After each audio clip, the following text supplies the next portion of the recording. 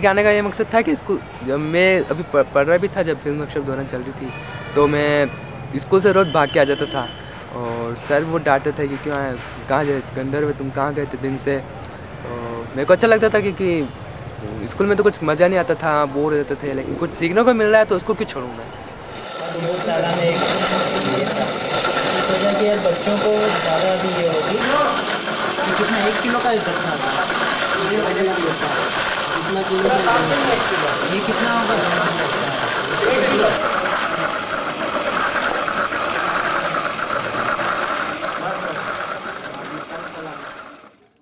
Video should be made available to many people so that there are many creators, many producers who are telling stories, who are expressing what they think, what they feel, and then it becomes available as a form of exchange, as form of dialogue for people to talk about what they are thinking about this world. And we can challenge this whole idea that cinema or video is a medium of expert, that only experts can make it. मैं उदयपुर शिक्षांतर में इसलिए आया था कि मैं थोड़ा कैमरे के बारे में और ज़्यादा जान पाऊँ और लाइट वगैरह जो कि प्रोफेशनल तरीके होता है टेक्निकल, इसको थोड़ा सा सीख पाऊँ। पर यहाँ पे आके लाइट का तो ज़्यादा कुछ नहीं हुआ, पर जो कैमरे का हुआ और जो सोच हुआ कि हम क्यों फ़िल्म बनाना चाहते हैं और किस चीज़ के ऊपर बनाना चाहते हैं, वो ज़्यादा मुझे अच्छा लगा। और हम एक ग्रुप में मिलकर हमने फ़िल्म बनाई थी, तो ये मेरी एक अकेले की फ़िल्म नहीं थी, इसमें मेरे आइडिया नहीं थे, इसमें सारे ग्रुप के एक साथ आइडियाज़ होते थे। और उसके बाद हम उनके ऊपर बातचीत करते थे कि हमने ये वाला शॉट लिया तो क्यों लिया, और वो वाला नहीं लिया तो क्यों नहीं लिया। और इसके बाद ये तो था कि हम जब शूटिंग करते थे, इसके अलावा जब हम रात को एक साथ जब रहते थे तो वहाँ पर हम फिल्में देखा करते थे और उनके ऊपर में थोड़ा बहुत बातचीत होती थी। तो उसमें अलग अलग जो सिनेमा हैं, कुछ मूक फिल्म हैं जिसमें बोलते नहीं हैं, केवल एक्शन होते हैं, कुछ बांग्ला फिल्में हैं, कुछ हिंदी फिल्में हैं, कुछ डॉक्यूमेंट्रीज़ हैं, तो उन सब का अलग अलग तरीके की फिल्में देख के और उनके ऊपर बातचीत करने की प्रक्रिया अच्छी थी। During the learning exchanges, there was a friend who was supposed to make, who was into organic farming, and he was supposed to make organic compost, and there were some people who had come for the workshop. They were supposed to learn, or like they wanted to see what's happening in that, and they were asked to collect cow dung. So they were wondering that we have come for a filmmaking workshop, why are we going and collecting cow dung and we are making organic compost, or there are some people who are making handmade paper, or there are other things happening. Like when this question came, we all talked about defining the whole concept of a filmmaker. That a filmmaker is not somebody who is like disconnected from all the life and he is just into making films. Or a writer. I mean people introduce themselves as I'm a writer, I'm an artist, I'm a filmmaker. So this whole impression is that this is a profession, you know, and I do nothing else apart from this.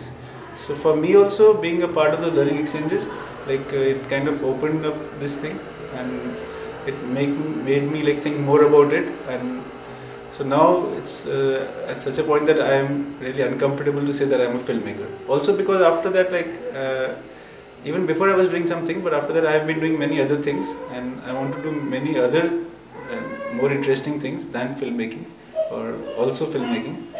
So this whole concept of, you know, this whole professionalism and doing only one thing was kind of misplaced for me.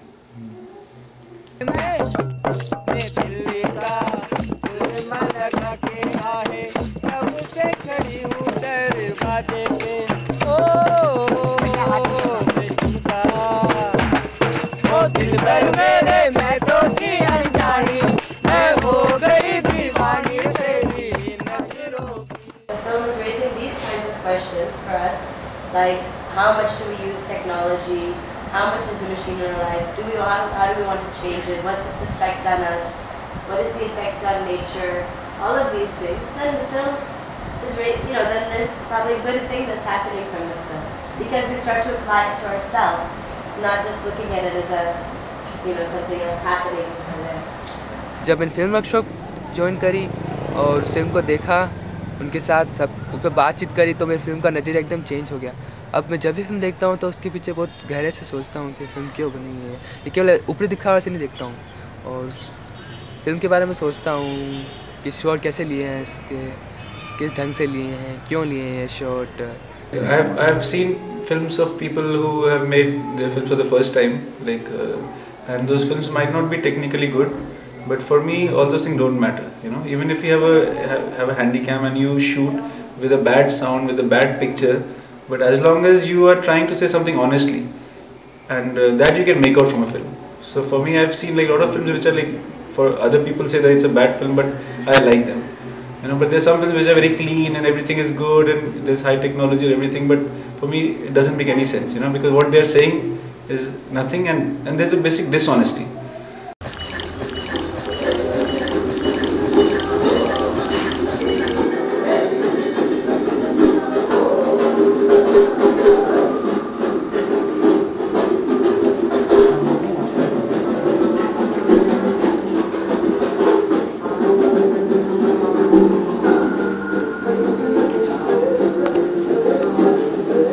Fibre जिंदा है, fibre है इसके जो जिंदा रहेगा।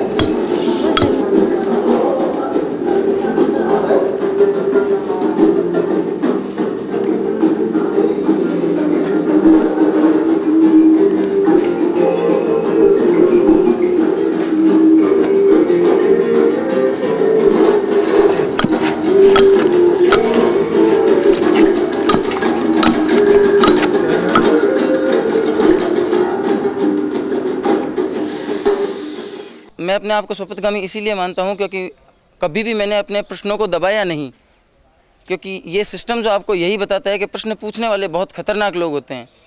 ये system हमेशा आपकी चेतना को समाप्त करना चाहता है। मैं उदाहरण देना चाहता हूँ फ़ौज का। फ़ौज में आपने देखा होगा फ़ौजियों को रोज़ लेफ़्ट राइट करवाते हैं। कभी आपने सोचा है कि क्यों करवाते हैं ऐसा?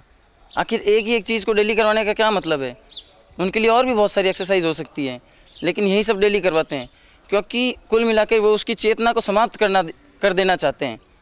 चेतना बहुत खतरनाक चीज़ होती है, प्रश्न बहुत खतरनाक चीज़ होती है। अगर किसी आदमी में चेतना रहेगी तो वो प्रश्न उठा सकता है कि मैं उस आदमी को क्यों मारूं जिसे मैं जानता तक नहीं।